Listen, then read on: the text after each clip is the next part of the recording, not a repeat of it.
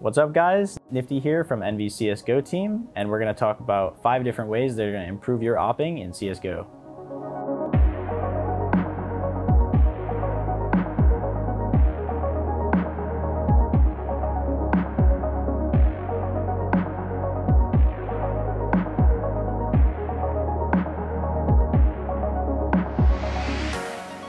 So these rules can kind of apply for a lot of things. The first one that we're going to talk about is experience. This is just something that you gain through playing the game a lot, just repetition through doing the same play or move or playing the same area of the map over and over and over. So I'll just give you like a short example of an experienced play with an op. So what you're going to do, we're on Inferno, we're just running from CT spawn, and this is a B pick. So what you'll do is like you'll run here, bounce a smoke off the wall, and you'll just peek. And you'll probably catch this guy running up. There's a very good chance that if a team is taking banana, one guy will be running up this way, probably anti-flash, and you'll catch him right here. If you don't catch him right there, you'll catch somebody at the bottom of T ramp. Now here's where the experience play comes in. As soon as you get this kill, knowing when to back off. So as soon as you get the kill, no more risk, you can back all the way back up into B site, and you can play safe because you've got the 5v4 advantage for your team. The inexperienced play, for example, as I'm sure most of you can guess, would be getting the kill and then coming back and re-peeking again. I would not advise that, just because there's a very good chance that if you do re-peek, the enemy team AWPer will probably be posted on you. So that's a great example of an experienced play. Just staying calm and composed and thinking about the fact that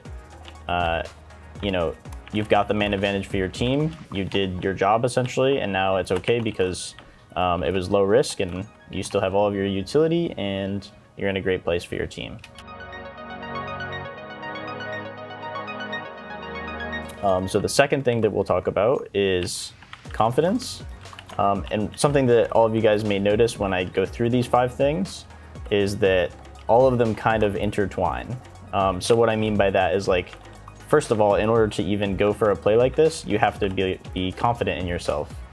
That's very important, because if you don't have the confidence, then you're probably not gonna hit the shot, or maybe you'll like run into a wall on your way here because you're not focused and you're not confident, or something just might mess you up and you're not gonna feel too good about it. So confidence is a very important thing for an AWPer, because this is the X factor of whether or not you will decide to re-push an area and clear it.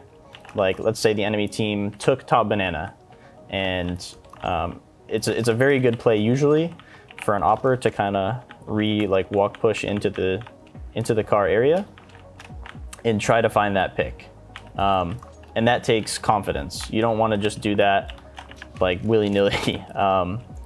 So that's the difference between like an experienced player with confidence and an inexperienced player with low confidence. So as I'm mentioning these things, you guys may notice in your experience with Counter-Strike that a few of these things will resonate with you. Like, oh yeah, I remember that time that, I was feeling indecisive and, I wasn't too confident in myself. So I kind of like pushed up and I didn't really clear all the way. So I didn't really get the information necessary. So I just backed off, and then I rotated to A, and the team executed B. And we lost the round because of it.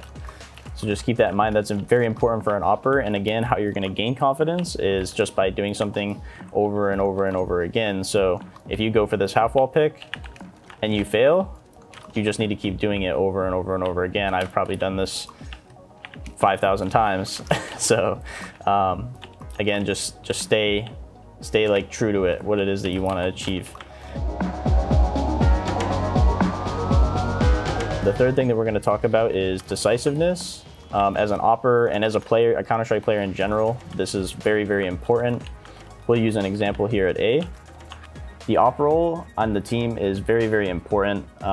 You can change rounds, you can change an entire game, the way the other team approaches the entire half, just by how the AWP role is playing. So it's very important that you exert such a high level of decisiveness that they don't know what to expect from you. And also it shows, again, how it intertwines Usually when you're decisive, it's because you're confident and you're experienced. So a decisive pick would be something like this.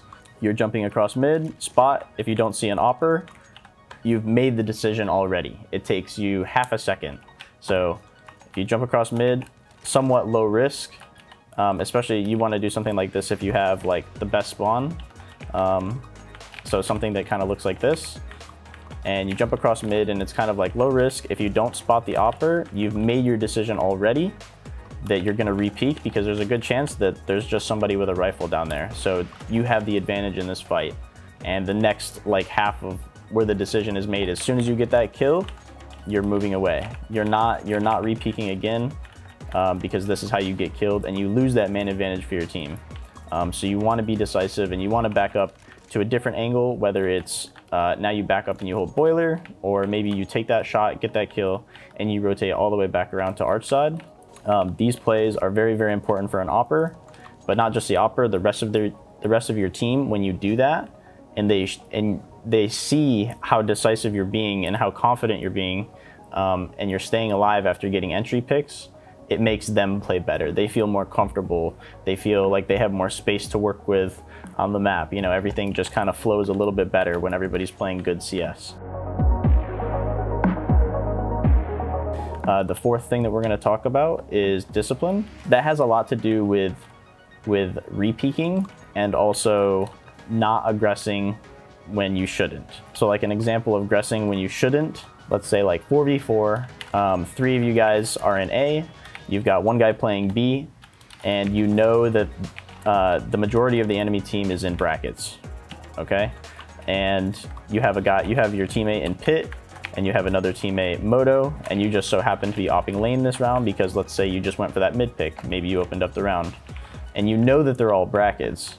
A disciplined play would be to play it kind of safe, because if you were to aggress lane by yourself and even miss the shot, even if you got a kill, getting traded here is really bad for your team. The T's kind of have the advantage there if they kill you.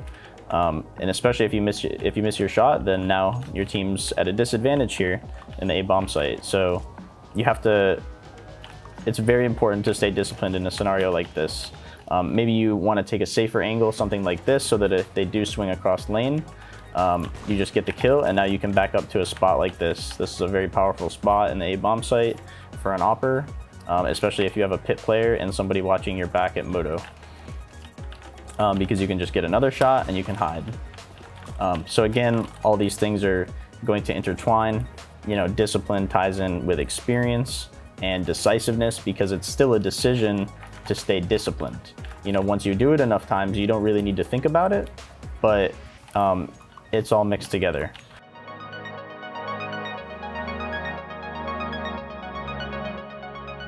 So the fifth thing that we're going to talk about is versatility. This is very important for an AWPer, because you don't want to be an AWPer that plays the exact same way, the exact same style, the exact same spots on every single map. You know, let's say you're always a passive AWPer. You don't want to do that. I'm not saying that you can't be impactful that way, but you know, if there's a goal to play like at the highest level of CS, you want to be able to do all different kinds of styles of opping. So you want to be able to be aggressive and find picks. You want to be able to disrupt timings. And what I mean by that is like, let's say that there's no mid smoke here and you're not peeking mid like right away, like I showed you in an earlier example. Maybe you start here and you find a timing where maybe you think the other team's aggressing up mid. So maybe you don't peek it right away, but you peek it late and then you clear it. And maybe you get a pick from it, maybe you don't, and then you just fall off. An example of like a really, really aggressive pick would be doing something like mulling down mid, and you take this alt angle. You don't want to be afraid to do things like that as an AWPer. Yes, there's a slight risk that somebody might run through that molly and take some damage, but these are some picks that you can't be afraid to do as an AWPer to open up rounds, especially if your team needs it. But you also want to be able to be a completely capable passive AWPer, where you can just post up on like very passive angles like this and hit those shots. There are a lot of players, I've even had plenty of times in my career where I've had trouble just hitting static shots like this. I didn't feel as comfortable as when I was in like a hectic situation, you know, kind of just like on a more aggressive angle. So it was something that took a lot of work for me and experience to kind of build up like confidence holding these angles and hitting these shots fast enough. Because also when you're in a passive AWPing position, you have to be very, very focused on your crosshair and just be very fast with your reaction time. Because none of these shots are impossible, you just have to feel it. So just think about versatility, and it's very, very important for an AWPer. So I'm just going to recap real quick about the 5 things that we talked about: experience, confidence, decisiveness, discipline, and versatility. I'm sure you can use your imagination to see how all of those intertwine together. I think that those are the most important things for an AWPer to embrace. So I just wanted to be clear on the fact that everything that we talked about, this applies to all levels of CS. It doesn't matter if you play matchmaking or if you play ESCA pugs, or maybe you're playing on a semi-professional team or even a professional team. All of these things apply, because even professionals don't have everything mastered.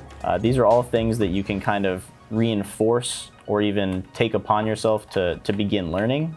I think every level of Counter-Strike is capable of learning these things that we've talked about in this video. So again, experience, confidence, decisiveness, discipline, and versatility. Think about how you can implement all of those things together, and you can immediately become a better player.